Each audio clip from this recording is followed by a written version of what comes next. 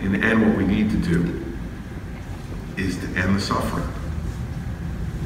And if you talk to any family who has lost a loved one, and 64,000 people were lost to a drug overdose in 2016. Families across this country are desperate.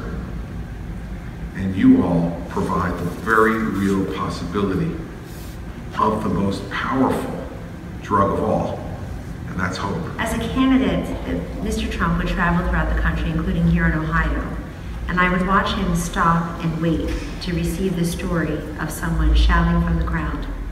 And more often than not, it was somebody who had a very sad story to tell about a loved one lost to drug addiction. And as the president, as Mr. Trump, the candidate, kept hearing these stories and then heard his friend, Governor Christie, I think, give one of the most impassioned deliveries about a personal story and what the ravages of drug addiction that can happen to any of us, since no state has been spared and no demographic group or community has gone untouched by this scourge.